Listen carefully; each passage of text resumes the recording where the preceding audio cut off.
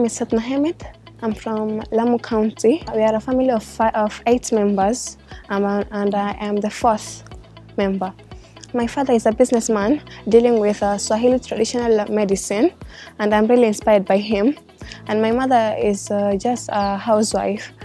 I attended the Stone Town Academy. It is in Lamu County. My favorite subject is mathematics, and the teachers really inspired me and supported me in everything I did. They encouraged me to work hard and never lose hope, and I thank them.